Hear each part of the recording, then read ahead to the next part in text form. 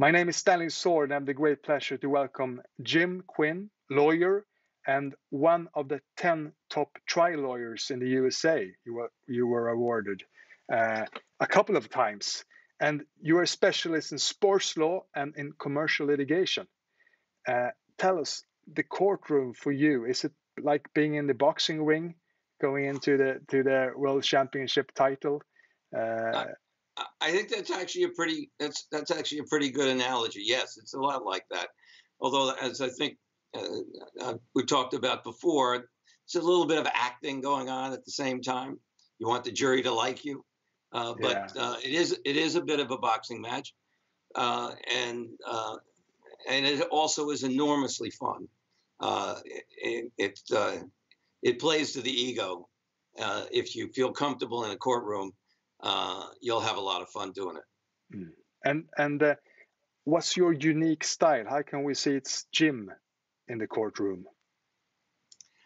You know, it's a combination of charm and aggressiveness, because you have to have a bit of both, particularly in front of a jury.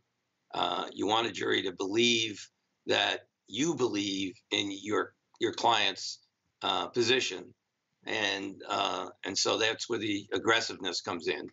At the same time, you also want the jury to like you, because if you're too much of a bully, they're not going to like you, and that's one of the reasons you have to be very careful when you're examining and cross-examining witnesses, that while you're trying to extract the truth, and at the same time, particularly in cross-examination, you're trying to show the jury that the other side is not telling the truth or is misleading them. You have to do it in such a way that doesn't make the jury uncomfortable. And being a litigation lawyer, it's big numbers. You were involved in the Arthur Anderson, a big case. $14 billion was sued on for. Tell us. That's the kind of number that gets your attention. There's no question about that. We were very focused. It was a huge international arbitration involving parties from all over the world. Literally, there were over 250 partnerships that were fighting with each other over $14 billion. Eventually, we got an award, and the other side was able to avoid having to pay all the $14 billion.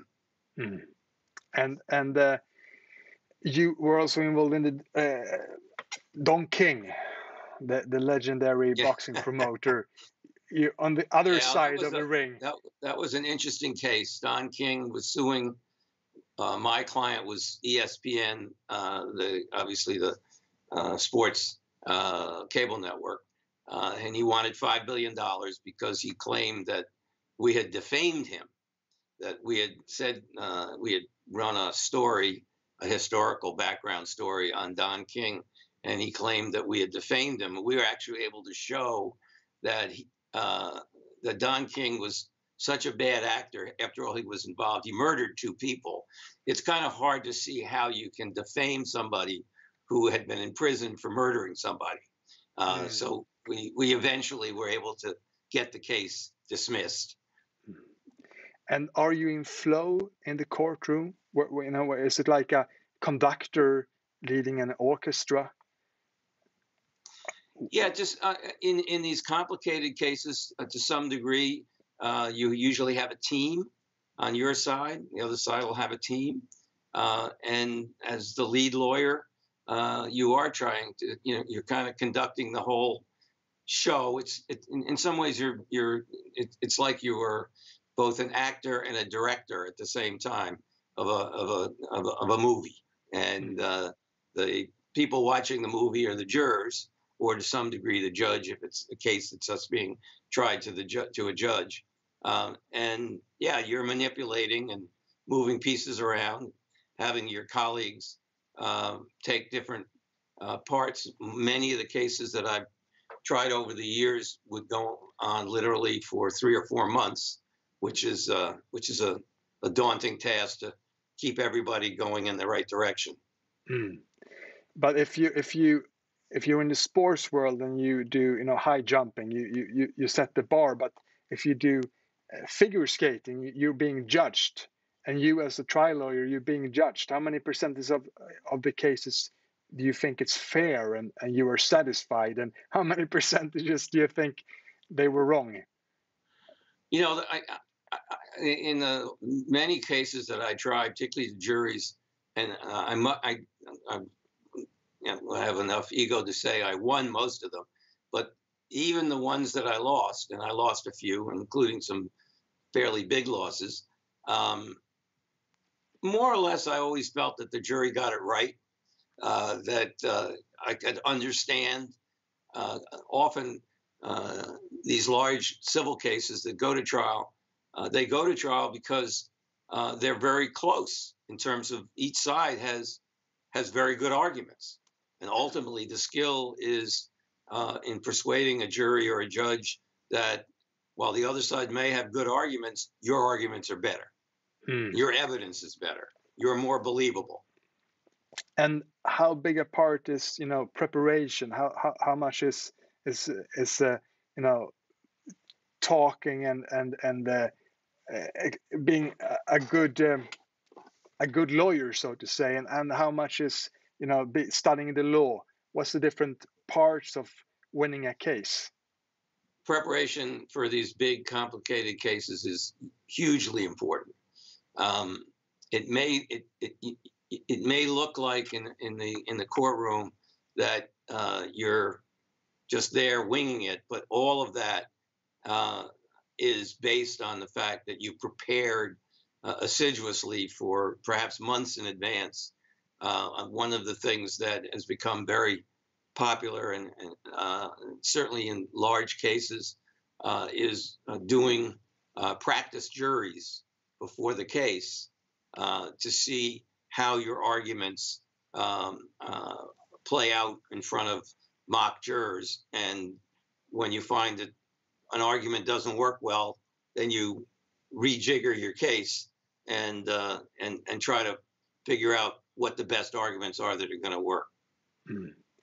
And what you think about litigation for the U.S. society, so to say, because it seems like a big toll on corporations and society. At the same time, the money is going back into the society, so it's kind of moving around, just like taxes. Well, the reality is that the U.S. litigation practice goes back for hundreds of years. It goes back to the beginning of the country, and as I have often said, that litigation is the way we in America resolve our disputes. People have a high degree of confidence in at least Americans have a high degree of confidence in our legal system. And for the most part, people feel even after if they've lost a case that it's been fair, that they got their fair shot at making arguments and had a chance to win. And even if they lose, we do have a system of appeals that can, in a particular instance where something really truly has gone bad, that it can get reversed. And the only time you've been sued yourself was in a BMW case. It was a European company. Yes, that was a very amusing incident where the lawyers on the other side decided that they were going to try to scare the lawyers on our side by suing us personally, and we thought it was both funny and stupid at the same time, and we turned it around on them in a way that the judge ended up getting very upset with their side for having sued the lawyers, and we got the case dismissed.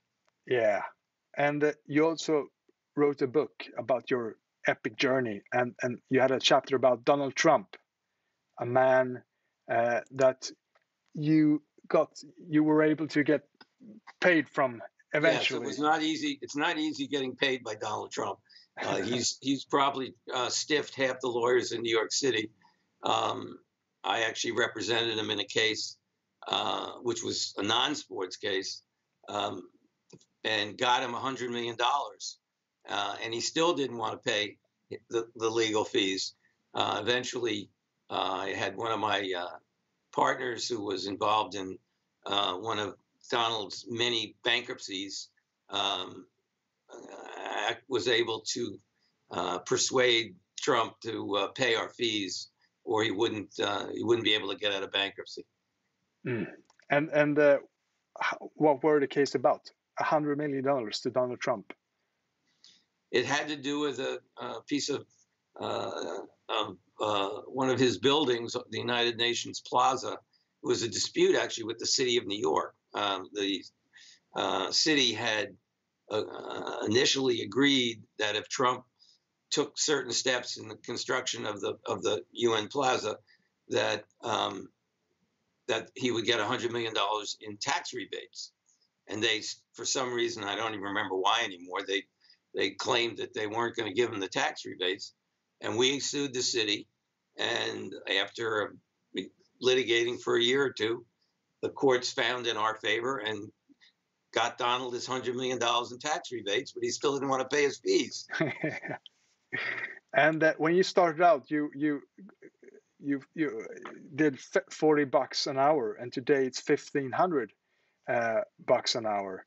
It's yeah. Well, life's gotten more expensive too, Daniel. Yeah, absolutely, and you got more experience along the way. When you pay for a high-priced lawyer, I guess it's like paying for an artist. You pay for the thousands of paintings they already did before. All that knowledge you acquired along the way. And one of the reasons often you will get hired is that people, clients, look to what you've done in the past and how successful you've been, and if they believe that they're comfortable, they'll pay the fees. The fees are not insubstantial, that's for sure, but often these cases involve hundreds of millions, sometimes billions of dollars, and as a result, the lawyers charge fees that are commensurate with the size of the case. So it's like if you have an expensive painting, you want to have a good insurance in order to, and if you have a big case, you want to have good insurance that you want to win it. So and you want to make sure that the lawyers you're hiring have a good track record. And if you were to, on the other side of the bench, if you had to hire lawyers yourself, with all your experience, what would you do then? Well, depending on the case, I mean, that would be part of it. But the first thing I would look at is, as I said, what is the track record of that lawyer or that group of lawyers? How many cases have they tried? Have they tried cases that are similar to the kind of case that you have? And have they won? There can be circumstances where a guy's tried a lot of cases and he's lost them all. I probably wouldn't hire him or her. And you started out outside of New York. Your father worked at Wall Street in the 30s, and then he went to the Second World War. So he were in a really tough place in the history of New York, and you experienced 2 tough episodes. Just COVID yourself, you had it this Christmas, and the whole of New York had a tragic history, and then a couple of decades ago, 9/11. Tell us your journey throughout New York and the decades. Yeah, I mean, New York is a very special place. It's a special place because perhaps like Paris and London, and to some degree Rome, it's an eternal city. And we look at it, I guess New Yorkers are egotistical, so we look at New York as the center of the universe. It's obviously right now going through some issues. I think we also feel very comfortable that it's going to come back in a big way, just like after 9/11. Um, I remember 9/11 like it was yesterday. I was in court, and I'd actually I'd driven over the Lincoln Tunnel and looked up that morning and saw the Twin Towers in a beautiful sunny, beautiful day, and 5 hours later they were gone. And for New Yorkers, that's still a very, very emotional thing. But we came back. It's the comeback kid. And Indeed. tell us, you have 4 kids. One of is a lawyer. 4 kids, 1 lawyer, one golfer. I have a son who runs lives on Cape Cod in Massachusetts, and runs a dog washing store, and he keeps dogs, and his whole life is dogs. And my oldest daughter has 2 daughters herself now, one of whom is finishing up medical school. Another of my grandchildren is a professional translator in Madrid. And I have several other grandchildren as well, all of whom are now in college. And this year has been interesting for college kids, spending some time remote and sometimes in class. It's been difficult. That's probably one of the more difficult things for its students here in the United States, but I'm sure it's true in Sweden and elsewhere. And what's the most important lesson you learned from your father? He never really liked lawyers. That was one of the ironies. My brother and I were both lawyers. But I think what I learned most of all from my father was to make sure that as hard as you work, that you keep a sense of humor, and you treat people with the respect that you want to be treated with. And did he learn you about Wall Street and investing as well? And have you invested yourself? A little bit. Unfortunately, he passed away when I was just starting my career, so I didn't get to spend enough time with him to learn more about his business. He was actually in his expertise was actually in the airline industry. That's what his focus was. He should have learned Warren Buffett. He said he needed a hotline in order not to invest in airlines. For sure. It's and tell us, the neighborhood you grew up in. You still live there. One of your homes is located outside of New York. Yes, we live in a place called Armonk in Westchester. I actually grew up in a town, another town in Westchester, a blue collar town called Elmsford. Armonk is a step up from Elmsford. And how has America changed during your lifetime? Ooh, boy, I've been so many different ways. We just went through 4 years of Trump, which thank God that's over. I think from a political standpoint, we are in a place where I think nobody wants us to be, with some very deep splits in the political world, which didn't exist 15 years ago. Hopefully, we will work that through in the next decade. And of course, technology has changed everybody's lives here in the U.S. and around the world.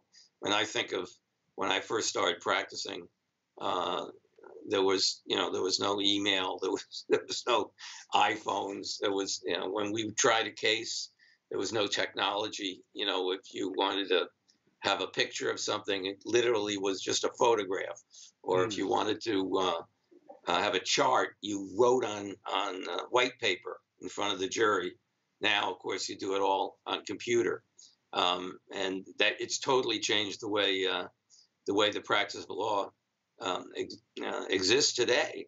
And now with COVID and this past year, that's also going to have a huge impact on the legal profession, because so much now can be done uh, on video, on Zoom or the other technologies that are similar to Zoom. In fact, I just did an arbitration a month or so ago, where the entire arbitration, which was originally scheduled to be in London, the entire arbitration we did on Zoom with 24 witnesses, cross-examination, the whole complete arbitration, and it actually worked extraordinarily well. And I had my doubts.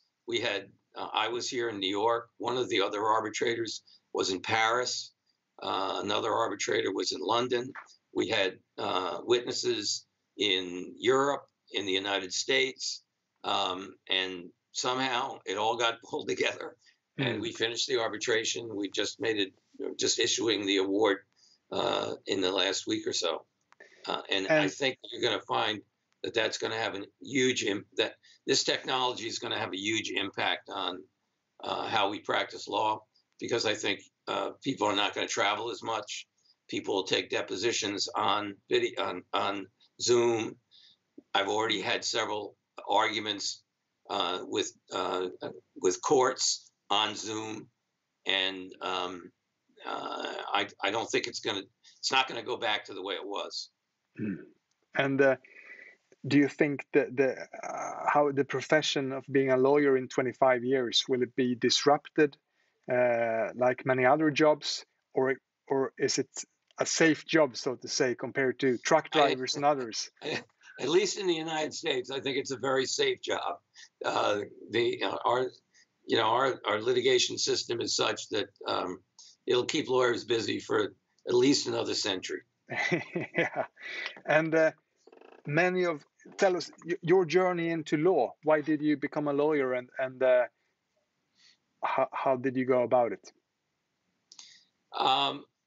I guess, when I always think about what made me become a lawyer,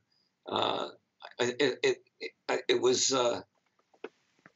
the movie and the book To Kill a Mockingbird, and Graham Greene, or yeah, with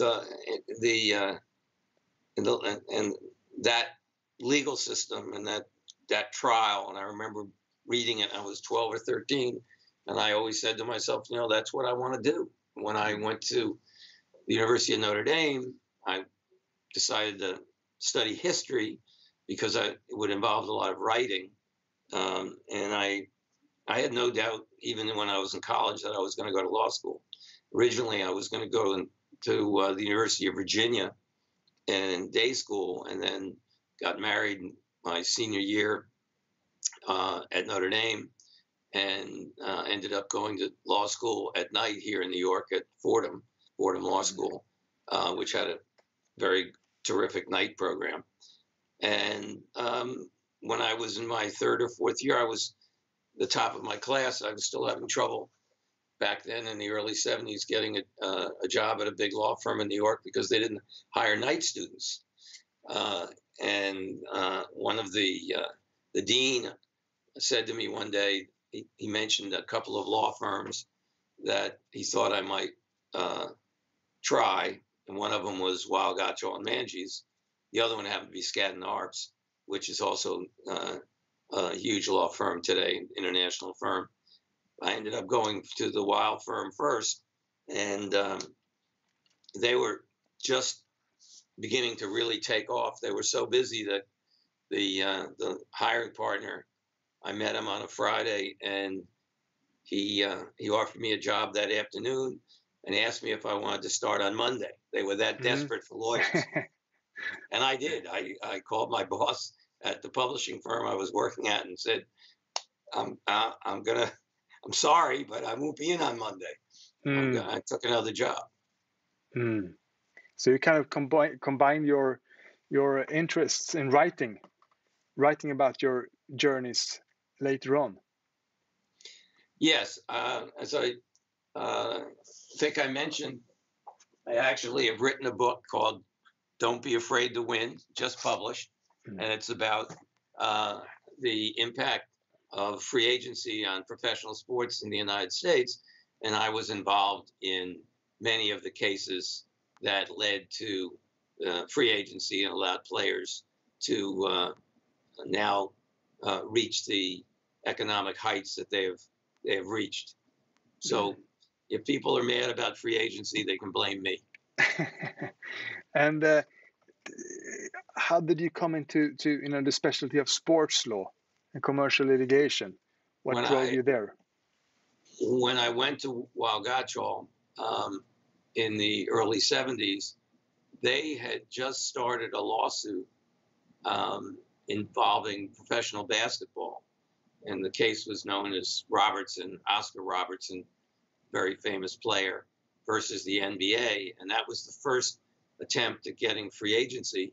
And one day when I was a very young associate, one of the lawyers working on that case asked me if I wanted to work on the basketball case. And I said, let's see, I'm working on securities and I'm working on, commercial cases, basketball. Yeah, I'll pick basketball.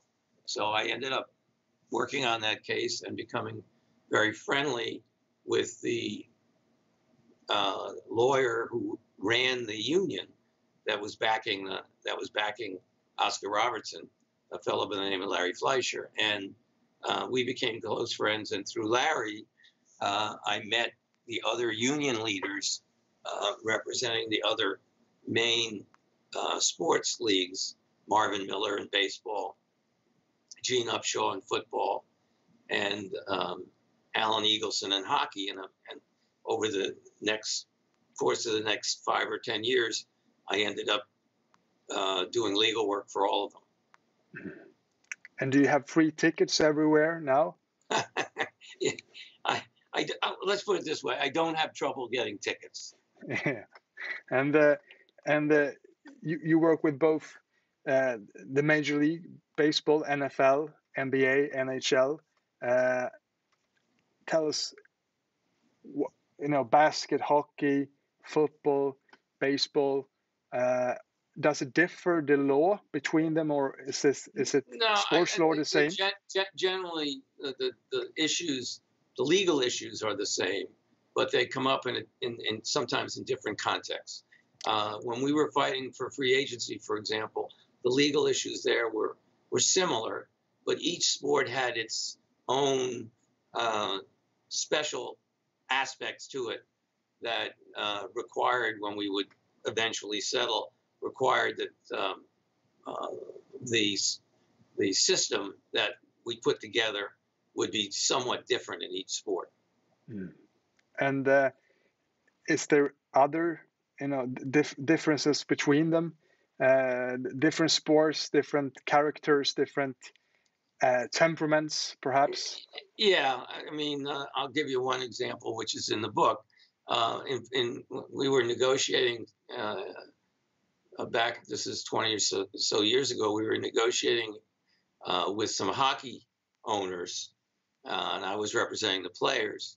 And at one point, one of the hockey owners asked me if I wanted to go outside in the hall and have a fist fight, because that's what they do in hockey.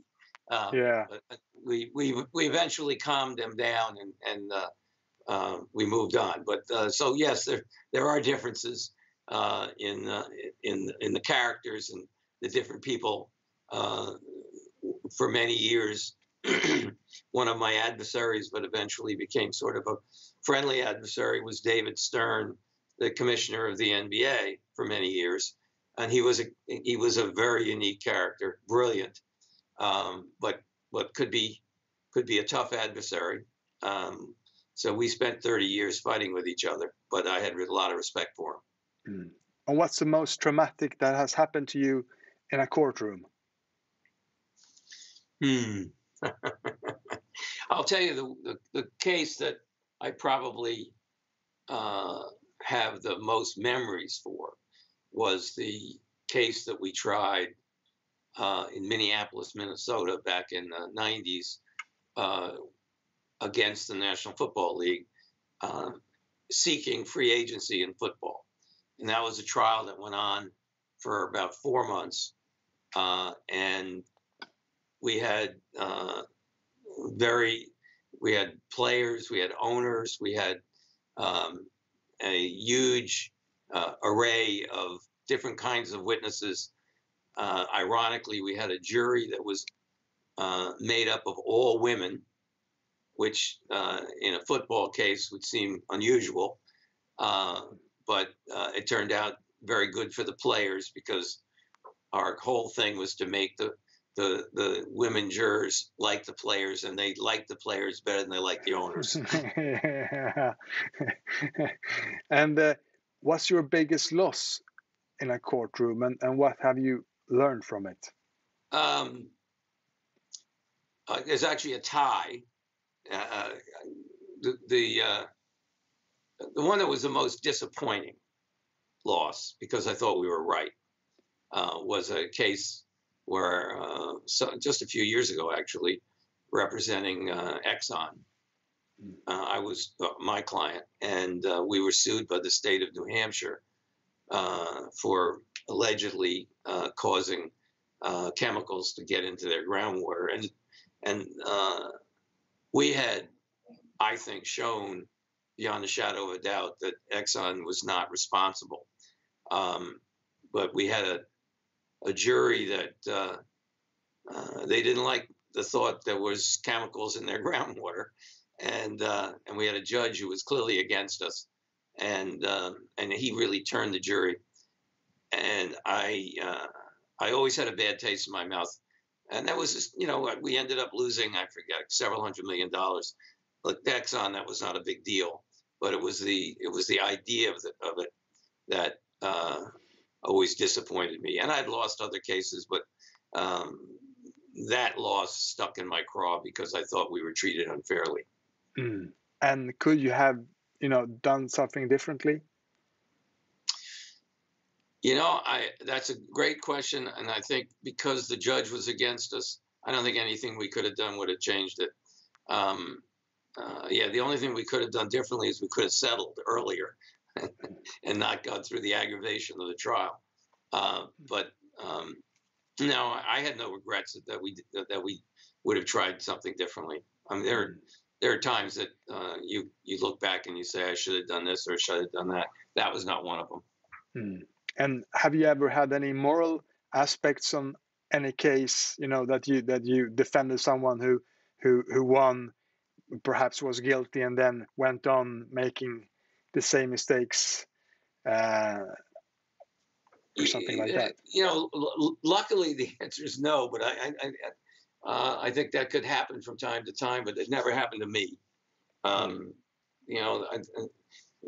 Probably one of the other big cases that we lost was for a French company, and it was a securities fraud case. But the reality was they actually had committed fraud, so I wasn't that surprised that we lost. And do you have any other passions in life? Yeah, I guess golf. Not that I'm that good at it, but I've been playing it for almost, 65 years. So I'm still hoping to get better. I doubt that that's going to happen, but we have play golf in Arizona, play golf in Cape Cod, and in New York. And in fact, I'm leaving to go to Arizona in a few days to play golf. And it'll be 80 degrees out there, and I'm looking forward to it. And if you were to meet Donald Trump in a golf game, would you win as you did in Well, getting the first paid? thing I have to make sure, because he cheats, I'd have to make sure he didn't cheat. And if he didn't cheat in a head-to-head game, I'll beat him. Fantastic. Jim, warm thank you, and the best of luck now on your golf game and on your epic journey towards the future. Well, that's great. I enjoyed talking with you, Daniel. All the best. Thank you.